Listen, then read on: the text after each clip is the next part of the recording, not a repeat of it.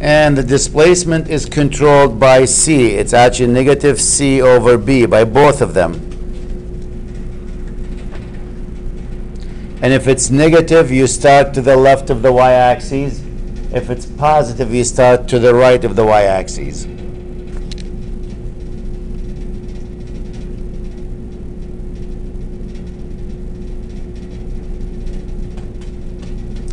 So basically, if C is negative, because negative and negative will be positive,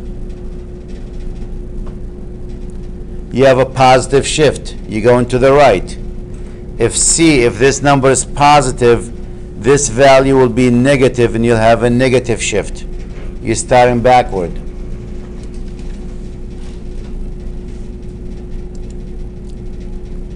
So here's an example.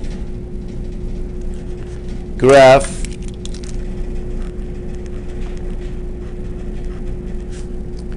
y equals cosine 2x plus, let's say, pi over 6.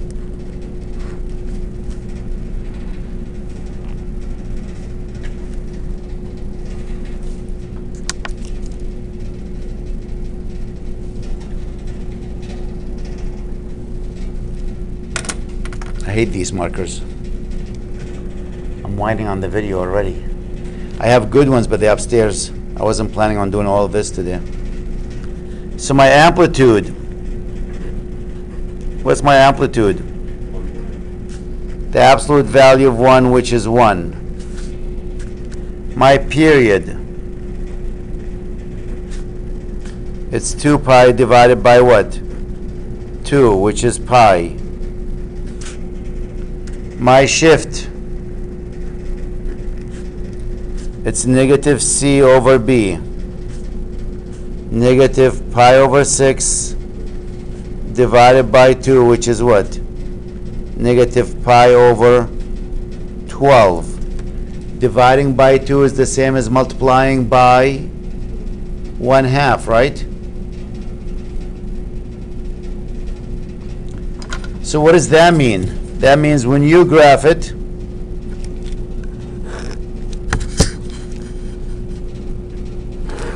before we always started from the y-axis. This is a cosine function, right? Yes, cosine.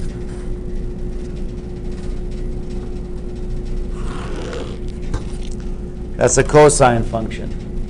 So a cosine function starts high, but it's not going to start from here.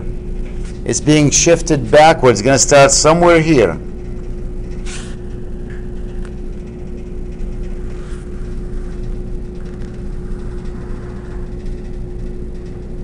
Again, this point here is negative pi over 12. That's where you're going to start from.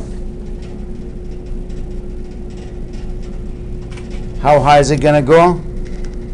1 and negative 1. Now the tough question is, what is this end here? What's this value? It's not pi. Remember, from here to here is pi, right there. That gap, the distance from here, this pen to that pen, that's what pi is. 11, 12, yes. So the end point, it's always the start plus the period.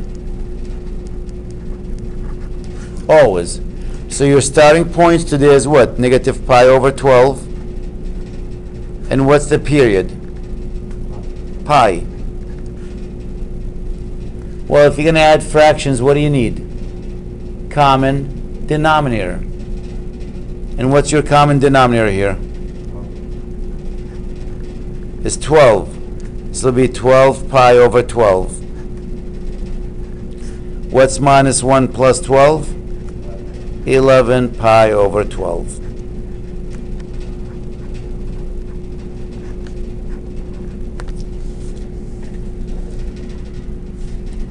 So that value has to be 11 pi over 12.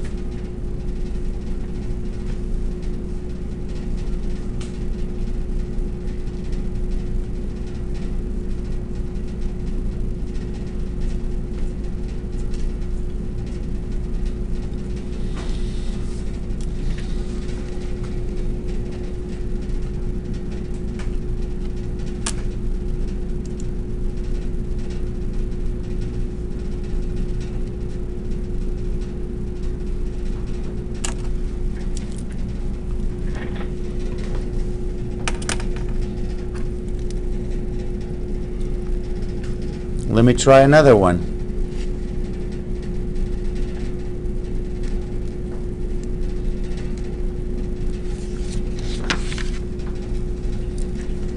Y equals 1/3 sine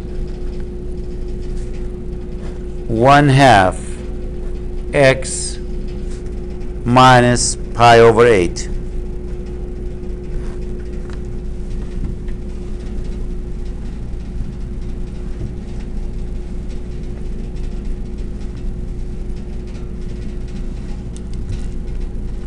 What is my amplitude?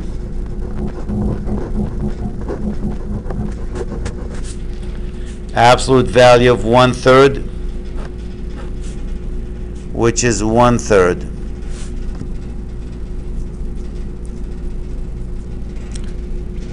What is the period?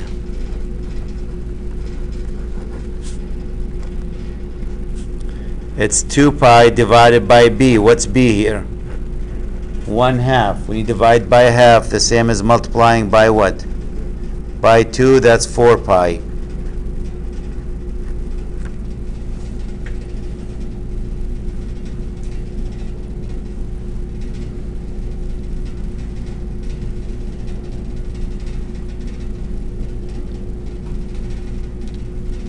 What is the shift?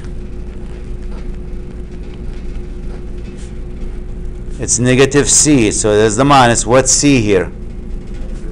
Negative pi over 8 divided by what? 1/2. Negative, negative, that's a positive. So it's pi over 8. Dividing by 1/2 is the same as multiplication by what? 2 over 1. So you end up with pi over what? 4? Positive.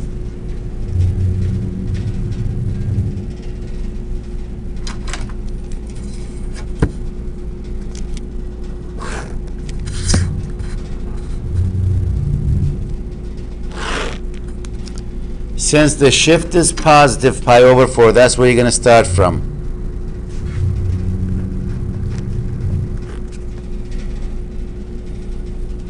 And it's going to go, it's a sine function. It's going to look like this.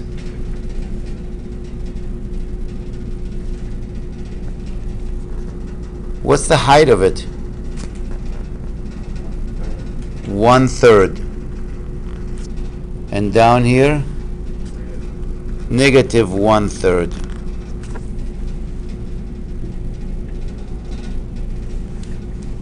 This point here, the end again, is going to be the start, which is pi over 4. Add to it the period. And what is the period? 4 pi.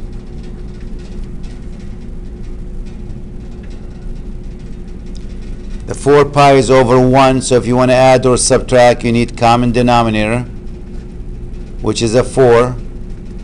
That's 16 pi over 4. 1 plus 16, 17 pi over 4.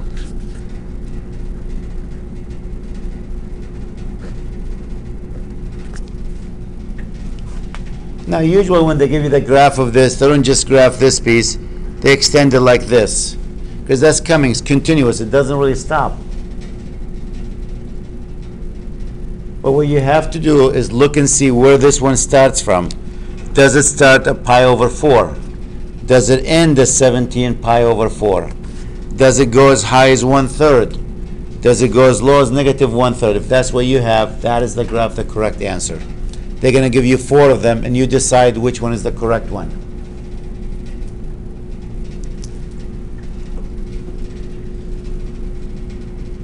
Let me try one more.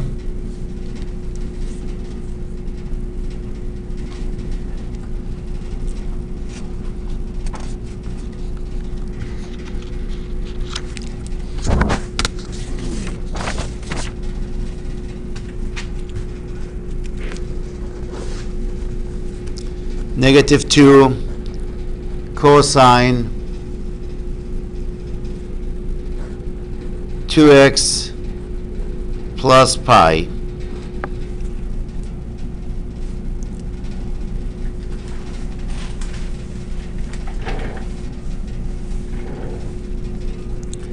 My amplitude is what? Absolute value of -2, which is 2. My period is going to be 2 pi divided by what? 2, which is pi.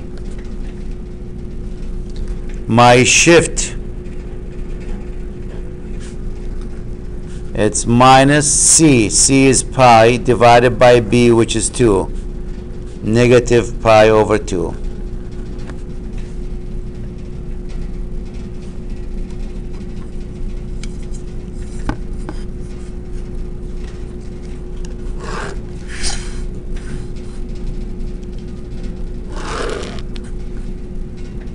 Nope. I should have gave myself some space.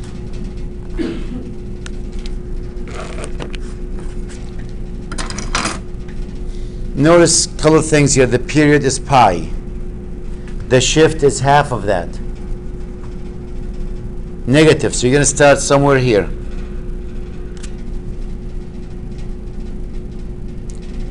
It's a cosine function. Well, cosine function is the Karate Kid. But this is going to be upside down because of the minus sign. See that minus? Going to flip it. So you're going to start here.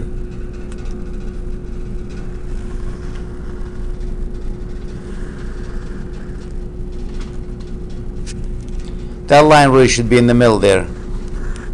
Like this. Because you're starting at negative pi over 2. The height is 2. Down here is negative 2. What are you going to end at? The end is always the start, which is negative pi over 2, plus the period, which is pi.